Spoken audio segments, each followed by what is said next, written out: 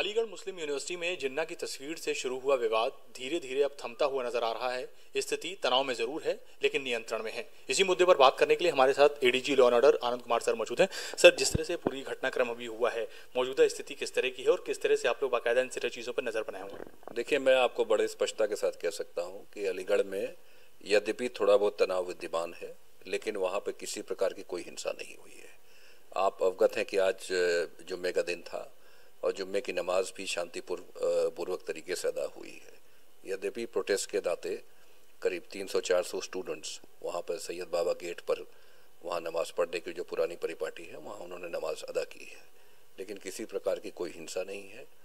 और चूँकि social media के माध्यम से कई ऐसे पोस्ट आ रहे थे जो कि द्वेष फैला सकते हैं, इसलिए वहाँ पे इंटरनेट सर्विसेज भी बंद कर दी गई है। ऐसे जो लोग हैं जो इस तरह की भावनाएं भड़काने का प्रयास कर रहे हैं उनको चिन्हित भी किया गया है। कुछ गिरफ्तारियां और डिटेंशन भी किया गया है, लोगों का पूछताछ के लिए हिरासत पे लिए गए हैं और इसमें कार्रवाई भी हो रही है। भारी संख्या में पुलिस बल, पीएसी का बल, आरएएफ वहाँ पर लगी हुई है। Round the clock patrolling, picketing हो रही है। हमारा पूरा पुलिस और प्रशासनिक अमला जमला, सारे अधिकारी मोबाइल हैं, सारे अधिकारी व्यवस्था पर नज़र बनाए हुए हैं और एलआईयू तंत्र को भी एक्टिवेट किया जा रहा है। जो भी इस तरह की सूचनाएं मिल रही हैं, जो भी एक्शनेबल इनपुट्स हैं, उस पर तत्काल कार्रवाई हो रही है।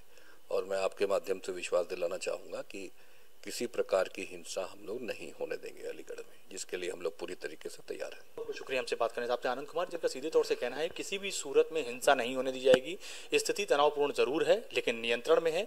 कोशिश इस बात की है कि सारी चीज़ों को पटरी पर लाने की कोशिश की जाए और जल्द से जल्द इन सारी चीज़ों पर मुकम्मल कार्रवाई भी की जाए। कैमरामैन आशीष के साथ अभिषेक मिश्रा, भारत समाचार, लखनऊ।